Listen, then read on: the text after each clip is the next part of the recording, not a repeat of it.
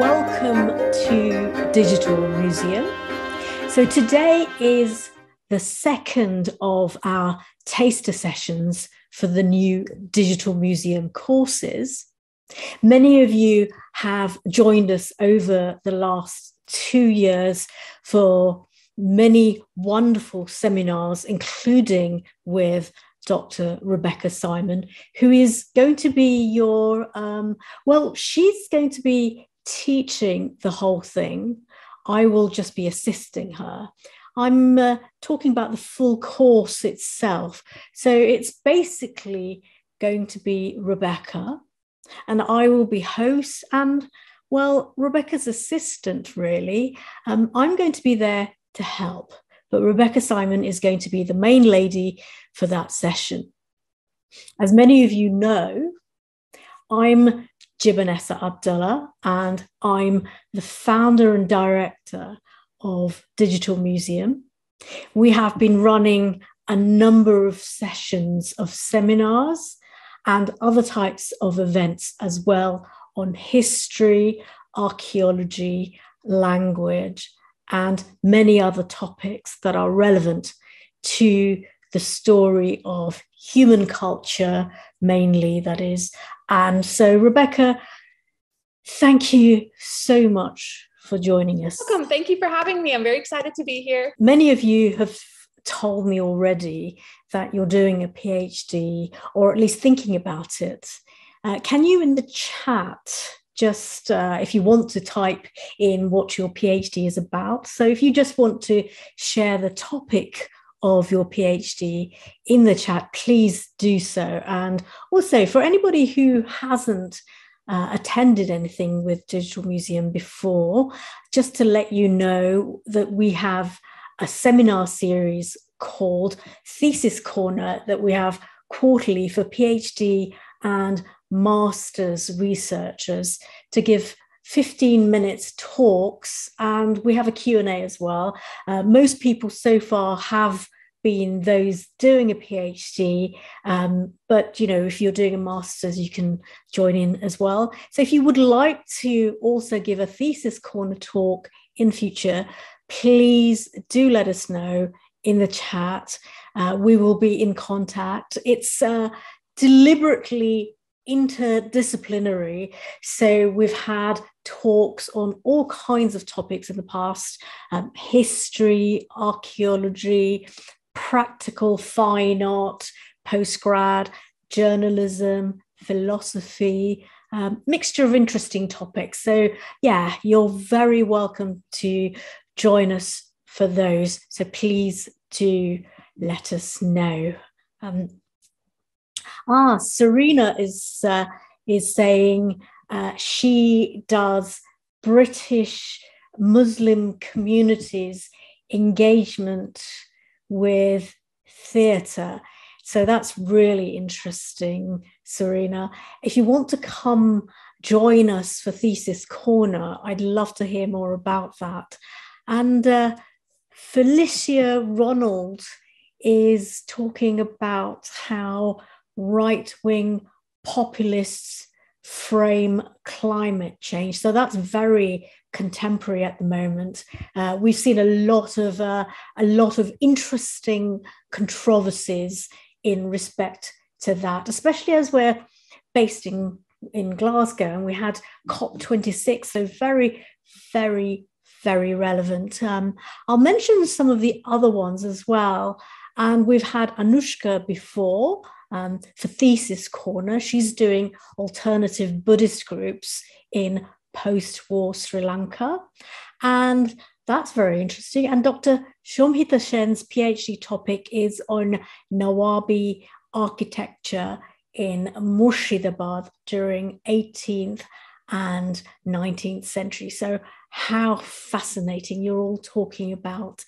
So Rebecca, what do you think about some potential for making wonderful best-selling books out of some of those? I think they all could have good potential. And the big thing is you want to think about what about your topic you think will speak to people in general, or kind of what its wider significance might be, especially, when we're doing something with the PhD, it's so small and niche. So when we want to kind of think about turning something into a broader project that a lot of people will engage in, your project will have to kind of expand from its very small subject into something bigger. And you'll kind of want to think like, which intellectual arenas, such as, Felicia's How Right-Wing Populists Frame Climate Change, immediately, current events, especially today. Serena's British Muslim Communities Engagement with Theater, like that's got lots of potential in lots of different areas, community studies, kind of going into Muslim studies, theater studies.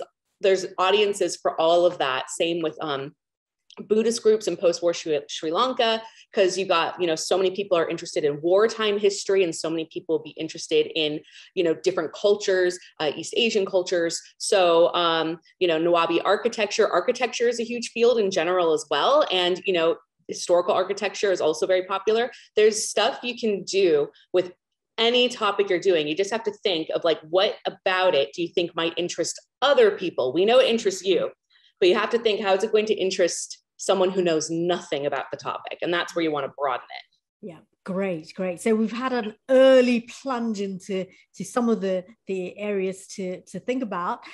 Just to introduce Rebecca, for anybody who hasn't met her here or heard her on radio or on various other podcast and video forums, Rebecca, if I call you a pirate nut, would that be accurate? Probably pretty accurate, I would say. Yeah. I mean, she spent the whole of her life being obsessed about pirates, and so much so that her passions has taken her to do a PhD at King's College on Captain Kidd, and then she used that PhD to do her book. And so her book it's about Captain Kidd. And so Rebecca, could you just tell us a little bit about your PhD and also how the book relates to that? Yes. So my PhD specifically was about public executions of pirates in the British Atlantic world and maritime and legal suppression and perceptions. So, again, like the titles in the chat, very technical. And the way Captain Kidd kind of became a big focus of this is because when I was starting my PhD, I'm sitting in the British Library, I'm a few months in. I had started actually quite a different topic looking at pirates in the English Channel, but it wasn't grabbing me. So about 3 months into the PhD, I threw all that out and started over, very risky. And I went back to reading a book called Captain Kidd and the War Against the Pirates by Robert Ritchie, which I'd read when I was researching piracy for my master's. Phenomenal book. And I noticed that Captain Kidd was executed for piracy, but he was taken to East London to Wapping at a place called Execution Dock. And a replica still stands today. It's behind a pub called the Prospect of Whitby, in case anyone's local. Yes.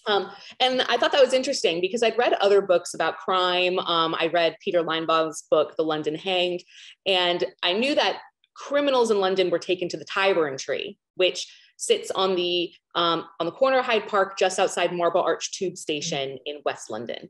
And so I was like, oh, why did Captain Kidd get different treatment? I didn't know any of this. So I decided, well, let me look up an article or a book or something like that to read about why this execution process was different, and nothing had been written. So I decided I'm going to make this my topic. I want to explore why pirates got this different treatment. And I initially was researching all through the lens of Captain Kidd because his experience was so well documented in terms of his very lengthy and very drama-filled trial, which was published verbatim, along with the Ordinary of Newgate's report. So Newgate is the prison he was forced into, and the Ordinary is the spiritual chaplain providing counsel and trying to get repentance from the prisoners. And they would give speeches at the scaffold. And he would publish his work as well. So we have all these observations. And so, there was lots of stuff to kind of come out of that. One thing about the British legal system, the High Court of Admiralty, which is in charge of all maritime legal affairs, perceptions of piracy and how so many people turned out for this. And so when I was discussing about turning my PhD into a trade book for a popular audience, my editor was initially like, well, let's make this a general book about, pirates. And I said, that's been done many times over.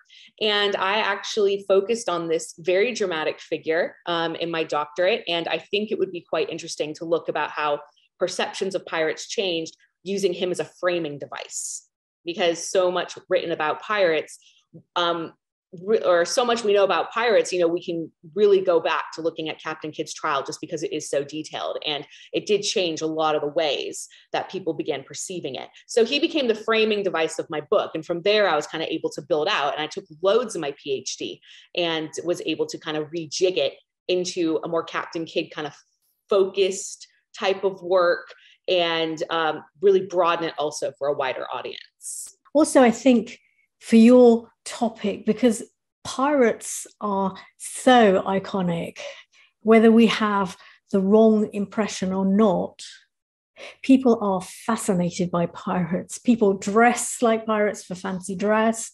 And as you say, in East London, you have outside the Prospect of Whitby, you have the Hangman's Noose.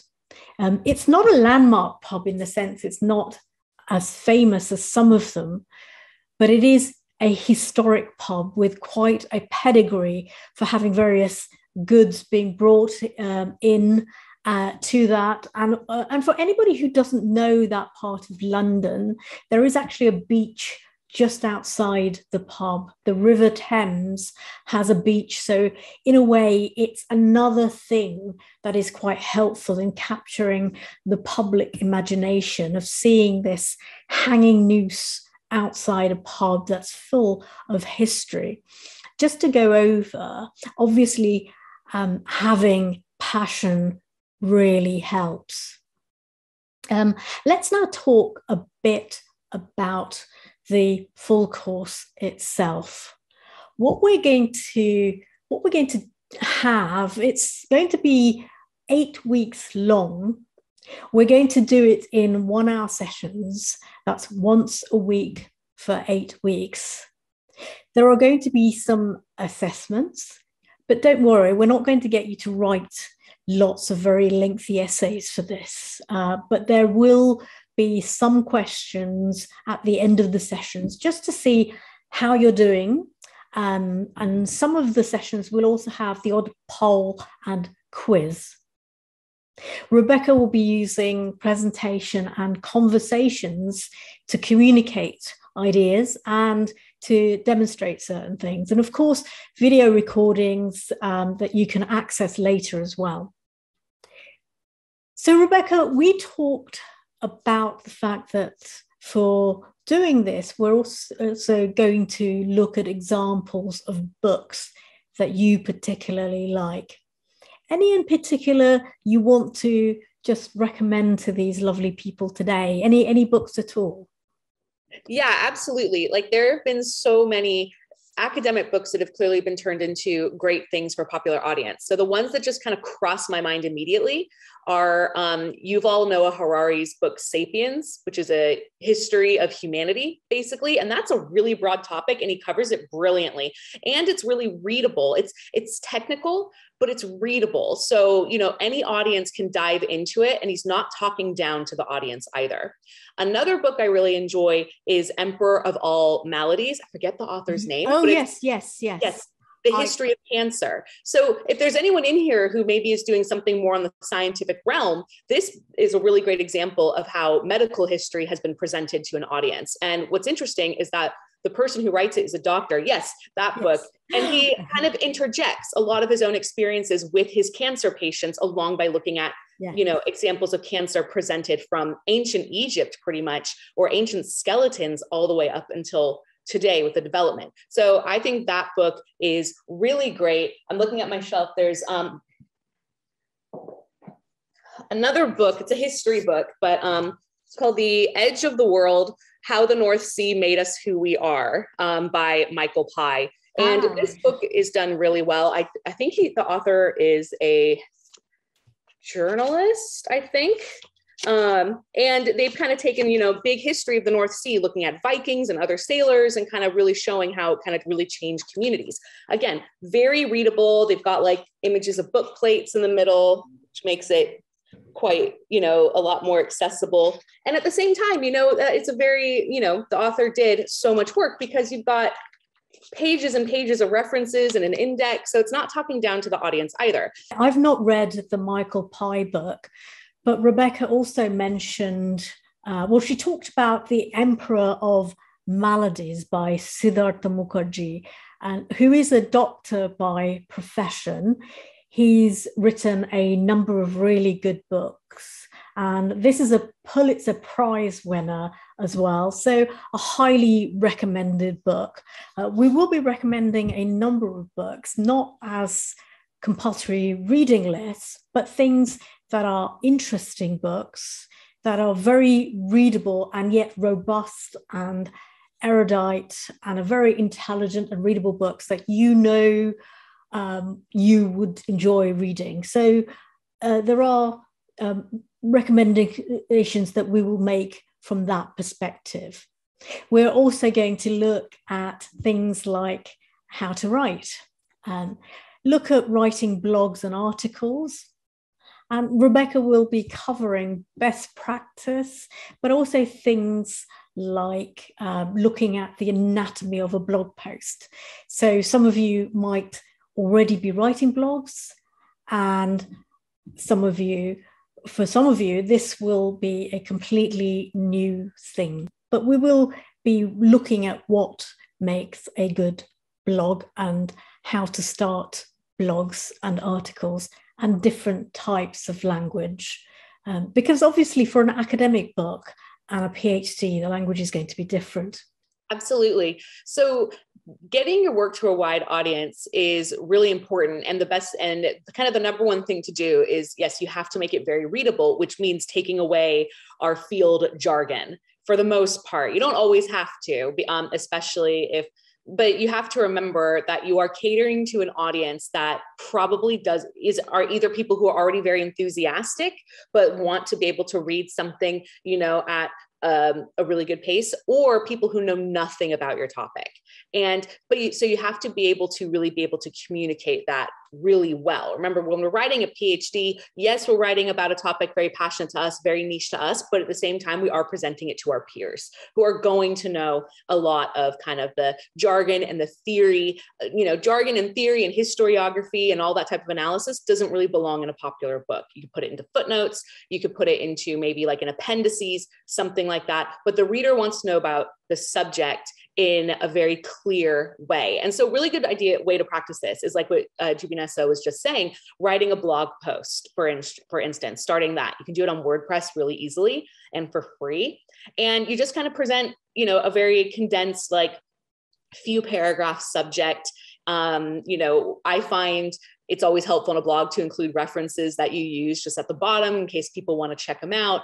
But again, you want to think about your audience as someone who just doesn't know your topic. And so you want to write in a more simple fashion. When I used to teach writing, and I would always tell my students, don't use a 25-cent word when a 5-cent word means the exact same thing. Because you want people to be able to read it quite quickly. So when I was writing my book, it takes practice. I was always pretty good at doing that because I've always wanted to be a writer, and I always really enjoyed getting stuff out to the public. I wrote lots of blogs. I wrote popular articles. Even during my doctorate defense, one of my examiners said, "Oh yes, this reads like a popular history," which wasn't meant as a compliment, but I was like, well, I want it to be readable. But when I was writing my book, I still have a lot of academic jargon in my head and everything. And my editor kept saying, like, no, punch it up, make it more entertaining. Like, they were kind of over the top with what they wanted in terms of like popular readership. Like they wanted like slang in there. They wanted, that's not always as common, but, I really actually had to work hard on making it as readable as possible. So what I was doing is I was sending kind of drafts to my best friend. And, you know, some people might say, of course, they're going to be nice. My best friend is not going to be nice if she doesn't think something's good. So that's also good. And she's very much like, she's like, I don't know anything about your subject. I hate academia. I hate all of that. It has to be readable to me. I'm your audience. So, you know, she would come back and be like, this was boring. This was hard to read. Change this. And so that was a good second pair of eyes. So you just have to remember that you are not writing to academics. You are writing to anyone. You want any person to be able to read your book, whether they're another academic, whether they're someone who just has a casual interest. So, yeah. So you mentioned that the publisher wanted you to kind of really not ham it up, obviously, but to kind of up the excitement level and the swashbuckling element, perhaps. But were you under pressure to find buried treasure? Was I on? Do you mean literally or metaphorically? It's usually the first question people ask is like, you know, buried treasure from pirates, when the fact is buried treasure doesn't exist, which a lot of people really people either get disappointed or they kind of start losing their mind about it and try to prove me wrong, which, you know, they don't. So, well, I mean, I suppose if you have even someone like Samuel Pepys burying cheese and various other things because of the plague and then the Great Fire, well, that's a kind of buried treasure, but it's a different kind of buried treasure. So really, I think what I'll do is actually, I've had a couple of other chats, things in the chat. Naomi's talking about she's going to have she says pirates come into one of the books that I'm working on, a book on Berkhamsted and the locality. Peter Pan, for example, was based on a family in Berkhamsted. Yeah, that's right. J.M. Barrie's neighbors or like kids or something that he knew, something like that. Yeah, that's right. Oh, that's very cool. Yeah. So we look forward to that, Naomi. And Malcolm is recommending She Merchants, Buccaneers and Gentlewomen, British Woman in India. Oh, very cool. I haven't heard of that. So that, I'm going to look for a copy of that. Yeah, no, I've not read that, but thank you, Malcolm. So we're going to cover how to write a blog. So that'll be a session, and also different styles of language. You know, so Rebecca is going to go over and discuss with you how you might be. We'll look at examples of academic language and how to then convert that into more popular style. And also we're going to be covering things on, for example, the first steps to writing the book, and then the different steps to writing a book. The first, the middle bit, how to sustain a middle, and also how to finish your book. So because that's really important, isn't it, Rebecca? Just to, because a lot of we often have really good ideas, and also if you've spent such a long time doing a PhD, you're kind of so focused on one way of communicating because that's how you've had to communicate, to then convert that and know how to start so that it actually speaks to a different audience is quite a challenge. So so I think it'll be great to have you going over.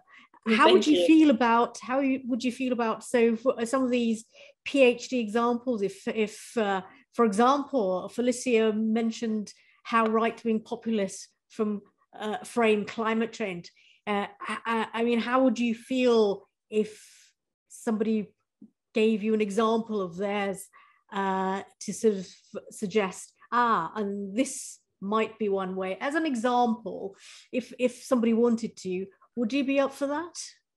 Yeah, absolutely. Yeah, I think that would be really great because they would be also really good specific examples that we can really kind of grab onto, since it'll be coming from one of us. So absolutely. Great. And I know that some of the people who haven't said anything yet in the chat are also doing quite interesting PhDs, because I met them before. Richard Kendall, for example, is doing an interesting PhD. Richard, I'm not going to attempt to say the title of your PhD, but if you want to write it down here, please do. I think also, you know, sustaining a middle when you're writing something popular, is there something that you want to comment on why that's really important? About kind of framing the book with the beginning and the end. Yeah, and Yeah. why a middle really, yeah. If there's anything you want to say at this stage about that. Yeah. So of course the meat of the book does come from the middle, but a lot of times there is an issue with books when we get to the middle.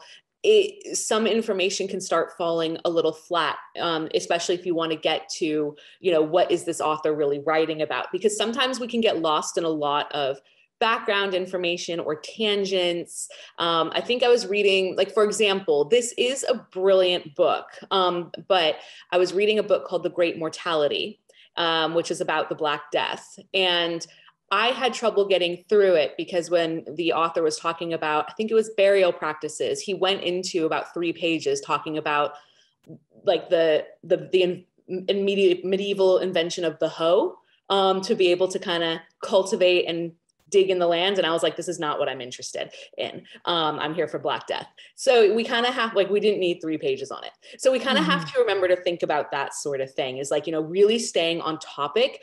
You know, you want to get into the wider subject, but you just have to remember the readers are there because they want to read about what the title and what the back of the book is saying.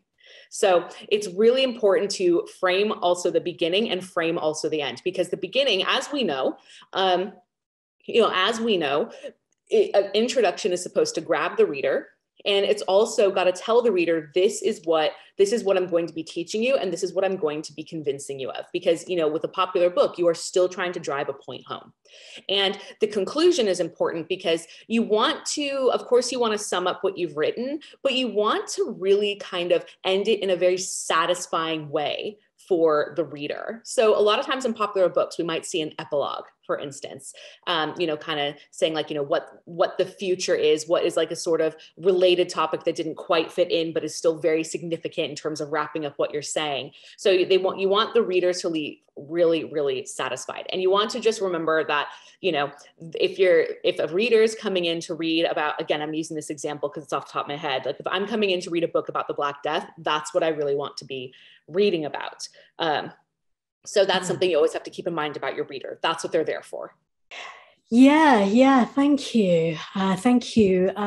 Yeah, so I have in the Q&A, Erin O'Halloran has asked, could I ask about the structure of the course? I'm in the final stages of writing my book, but interested in information about, e.g., agents connecting with editors, handling revisions. Yes, Erin, that is also going to be covered in the latter parts of the course. So after the writing of the book, then we're going to be covering that as well, yes.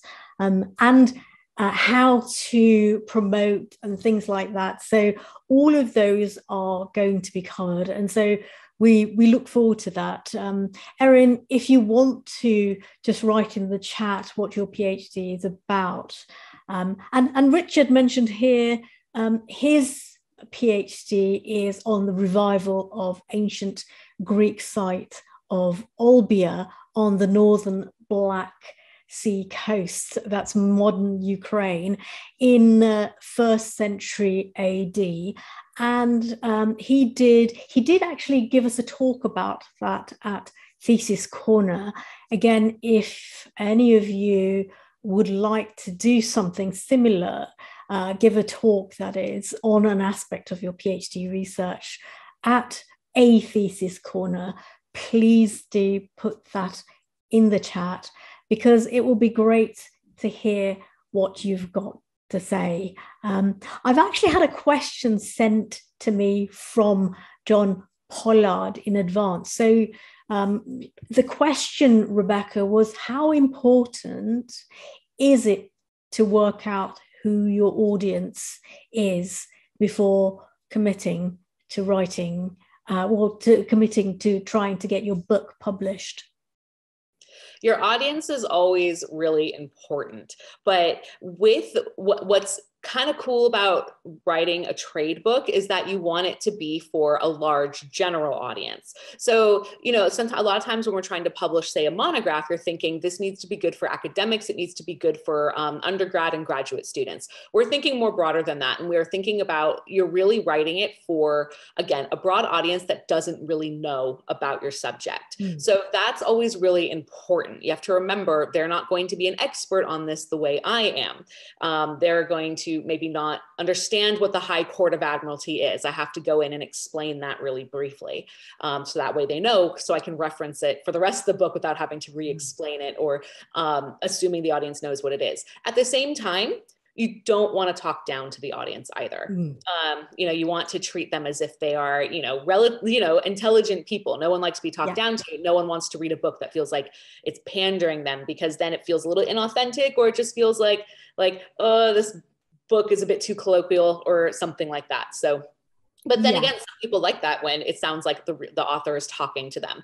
So, you know, you just want to think about the type of, in a way, think about your type of audience. You know, do you want the book to be really fun and light? So people who, you know, like fun and light things, maybe listening to it on audiobook would really engage with, or do you want it to be a bit denser while still making it readable to really get a lot of really good information across? But the big thing in terms of your audience is when you write a book proposal, that is one of the questions they ask, is who is this for? So yes, a general audience, but then you're going to want to say, for instance, Richard, yours is about the revival of the ancient Greek site. And that's a good topic because some of the most popular trade books about history that get published are ancient history, including, you know, like Greece and Rome, the Tudors, and the World Wars. Those are like the top three. And so what you'd want to do is kind of discuss, like, you know, here's target audience, people who are interested in ancient Greek history. And then you're going to want to think about some of the broader things. Obviously, I don't know what the broader themes are in there, but maybe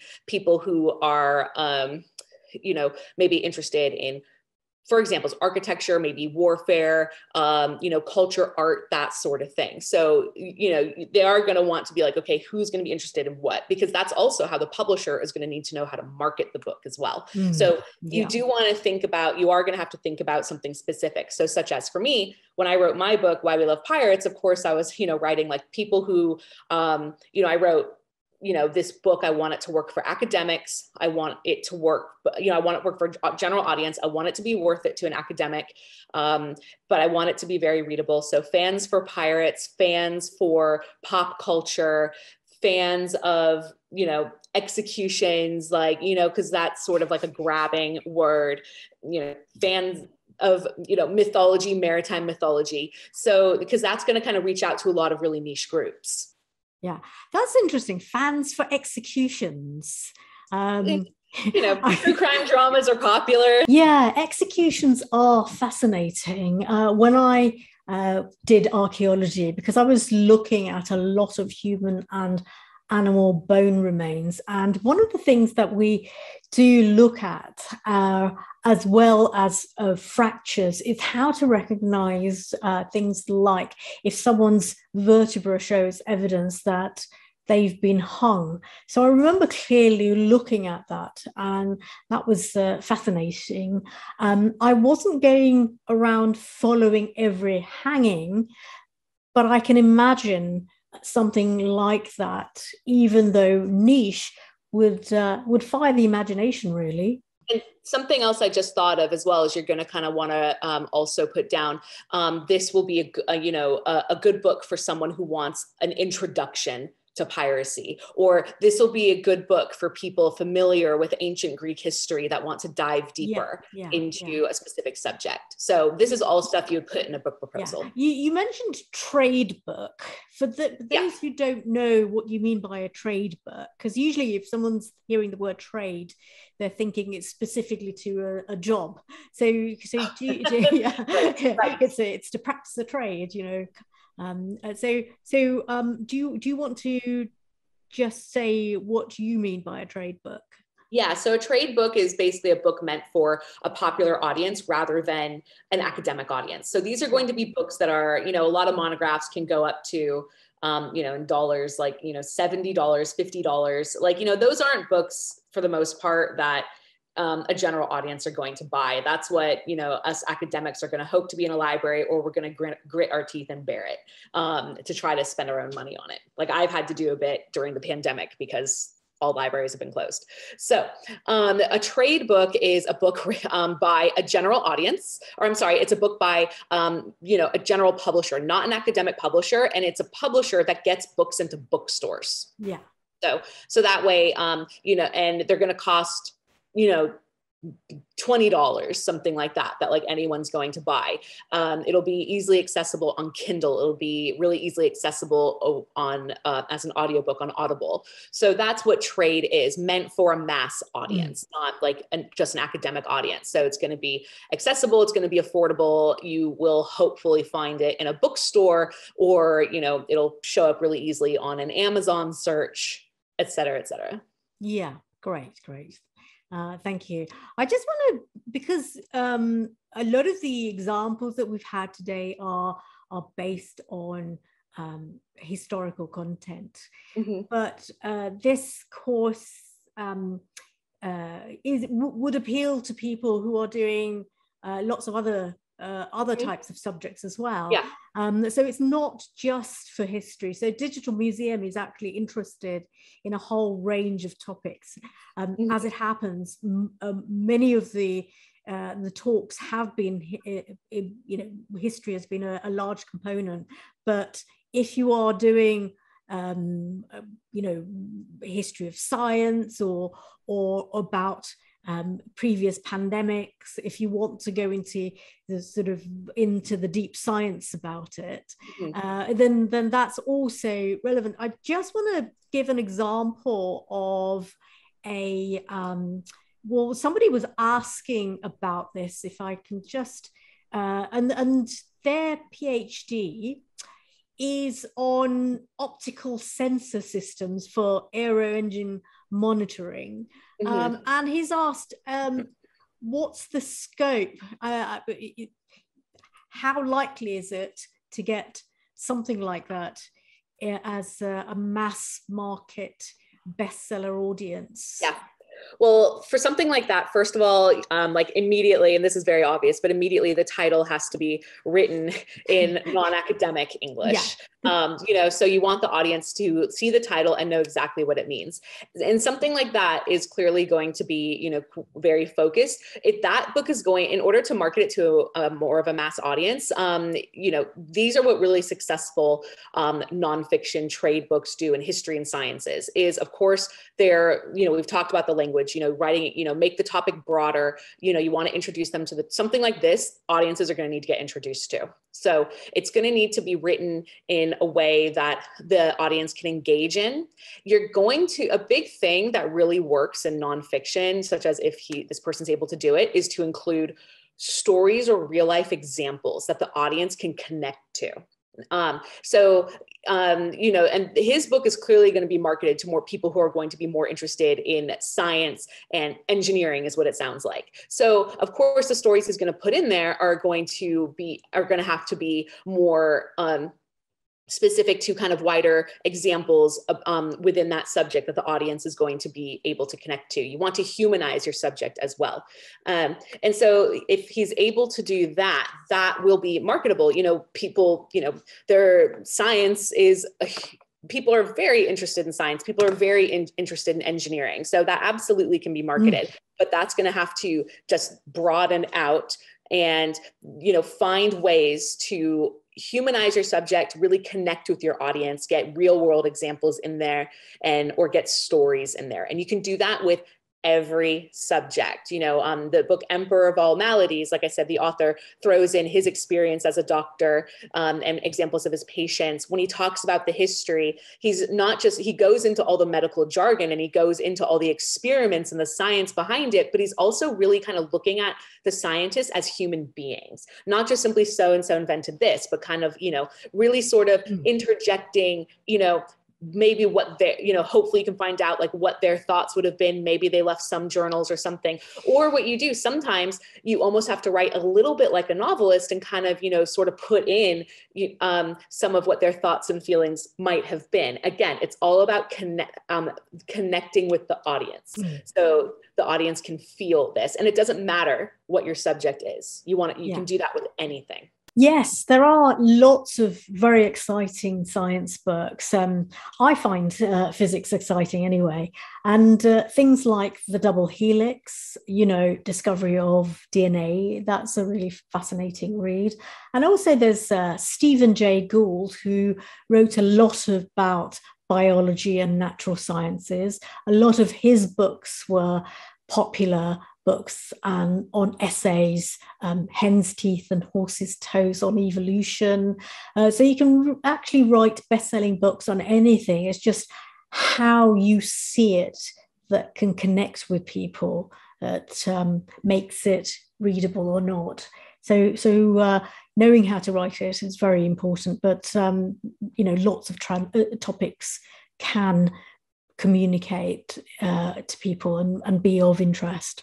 Yeah, another really good example of that, I think Kip Thorne wrote this on the science of Interstellar. And that book is very, that grabs you right away, because Interstellar was a pretty big film released in 2014. It's one of my favorite films of all time, which is one of the reasons why I'm looking at it. And because I have a fascination with astronomy. And so, he was the advisor, and Kip Thorne had either worked with or was a student of Stephen Hawking. And so he was like a physicist and an astronomer, and, kind of going into like, here are what the theories of black holes are, and here's the evidence for it. And he also kind of talks a bit about the experience of working with the film. And so, and that's a way for people to connect. They'll recognize the names, they'll recognize the film. Sorry, leaf blowers are now going to be blowing. I'm sorry for the noise. Apartment living. That's a good book that's going to grab you. And it's about physics. It's about theory, including, string theory, wormholes, et cetera, very technical stuff. But that is something to connect with the audience right away. It was a big blockbuster film by a very popular director, Chris Nolan, and very famous actors like Matthew McConaughey and Anne Hathaway, et cetera, et cetera. So just another example that I just thought of right now. Yes. And Erin mentioned her topic. She's writing about the end of the British Empire in India and the Middle East between 1920s and 1940s. Yeah. So Erin, what you said in the Q&A, I gather that's a book that you're actually working on at the moment rather than a PhD. So you're working on a book. You've done a PhD before, perhaps. Yes, PhD in the bag. So thank you for clarifying that. So that sounds really interesting, and there's a lot of potential, and a lot of people are very interested in that at the moment. And Naomi writes again, for practical reasons during the pandemic, the focus of my research has been local. While not losing my deep interest in empire, what I have come to realize is that Berkhamsted is a microcosm of empire. The connections are truly staggering. Well, there you go, Naomi. So you've captured in that one chat comment how it's so relevant to a wider audience and why people would want to read. And I, seeing that, I want to read it. And you also brought in, you mentioned Peter Pan, and that'll grab an audience. So you've got Peter Pan in there, and also empire and other global connections. So immediately, a lot of people are thinking, well, I want to read that. Yeah, that something like that is going to attract a big audience because, so many people are fascinated by empire. And it's always really interesting to find how maybe a small area or an area that people might not know off the top of their head could actually have such a wide reaching place within empire. So you have to really kind of beef that up, talk that up. But you're also going to attract people who are very into local history. So, that's also and that's a big audience. Like, some people are like, oh, local history, that's small. Not really. A lot of people are interested in very specific examples as well. Local history has a lot of wider connections. And also, especially now, people are looking at local history because, you've got things like the UCL database on slavery, where you can look up connections to local areas and certain families.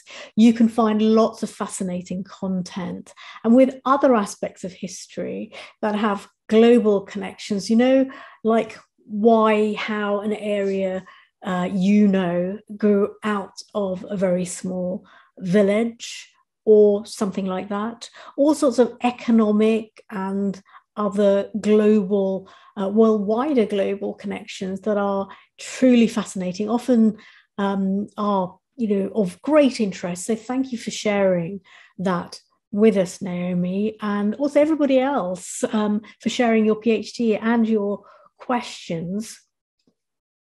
As mentioned, the course is going to be 8 weeks long. So that's 8 one-hour sessions. They're going to be at this time. So that's 5 p.m. UK time, because what I hadn't mentioned today, but have in previous sessions with Rebecca, is that she's based in Los Angeles and it is 9 o'clock in the morning there now. So that's why we chose a time that's convenient for these 2 8-hour difference time zones. And so what's going to happen is that each class will be an hour long. So that's 8 sessions of 1 hour.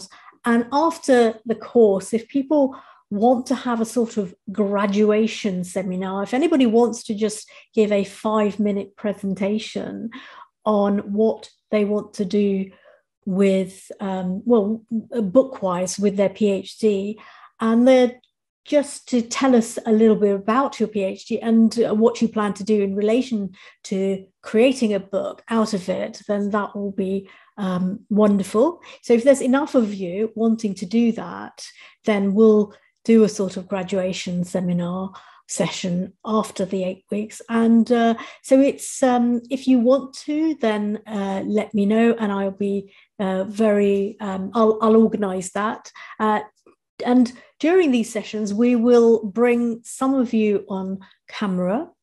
That is, if you want to. So if you want to have a conversation and join us on camera, it's not compulsory, but if you'd like to do that, then we will bring some of you on camera. And also some of you I know are happy to talk, but not on camera. Well, that's okay too. And it should be a fun course, and there will be a certificate. So it's going to start on the 2nd of May.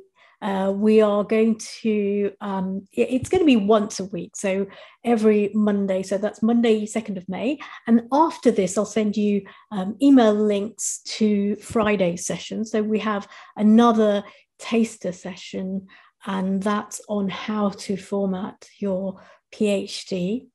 Lots of people, lots of talk and chat on social media on what a headache it is to try and format your PhD the way it's meant to be formatted, and how on earth do you do all that, and some of the problems and headaches that that people have had trying to do that. So we're going to so that's the reason we're going to do that course. I've also been over a number of years now, as well as founder and director of Digital Museum. I'm also a senior digital learning expert. I'm a digital learning consultant also at the University of the Arts in London. And I've been teaching for a number of years and doing workshops on a variety of digital topics. And one of those is a variation on the course that we're going to start later, the longer course that the taster session is just going to give you a flavor of. And that's, the longer course that I've been doing at various universities was on how to format your PhD using Word, Photoshop, and InDesign, and bringing in other materials. So the longer course is going to be a variation on that, but using mainly Word. In the taster session, we'll discuss what we're going to do, and I'll show you certain things that we will be looking at. So that'll be on Friday, 2 p.m. GMT. So that's this Friday coming up. And just to come, oh gosh, another question by Naomi. So the names of individuals connected with Berkhamsted in one way or another are truly staggering. I feel that this is material that is calling out to be the basis for a costume TV drama series. Yes, I think we need you to write it. So we look forward to seeing that. So yes, we're excited about that. So that's great. We're going to wrap up very soon. Is there any last things? Are there any last things that you want to say, Rebecca, just to send us on our way? Yeah. And something I just thought of is, when you're thinking about writing your book and, like who's going to want to read this, blah, blah, blah, like what else can I do to make it interesting or relevant? Think about yourselves, because in your about the author, it's going to say, this was written by so-and-so PhD. And so automatically, if people are looking at the about the author, they're going to be like, oh, this is good. This is written by someone legit. This is written by someone who really knows the topic. There are going to be people who very much look for that. And so that alone is a really great way of marketing yourself. And when you're writing your book proposal, that's one of the questions is, why are you the best person to write about this subject? And this is where, you really build up your reputation and, you really, really go deep into it. Now, I am absolutely not talking down about journalists at all right now, but sometimes, people will see a difference, like two history books on the same subject, one written by a journalist, one written by a historian. Some people might question which one might be better.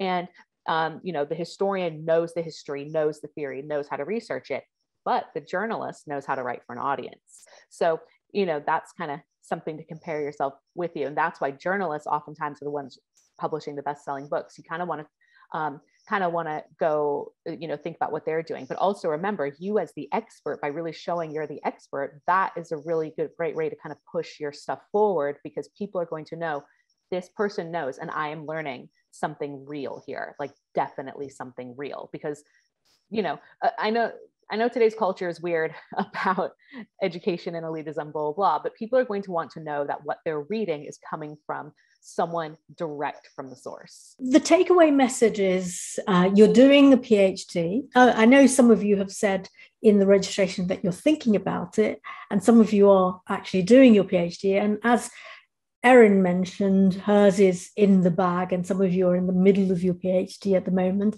And if you are doing all that work, then I think it's a wonderful opportunity to communicate that to a wider audience that are going to be able to appreciate the research, all that research that you've done. So I think that's a wonderful opportunity. Your topic sounds so interesting. I think it'll be wonderful to see your books that come out for this. So we look forward to that. Thank you so much for joining us. It's been great fun, and thank you for all the things that you've written in your chat. We're going to wrap up now, and so see you on Friday. Have a great rest of the day wherever you are in the world. Take care, and thank you. Bye-bye. Thank you.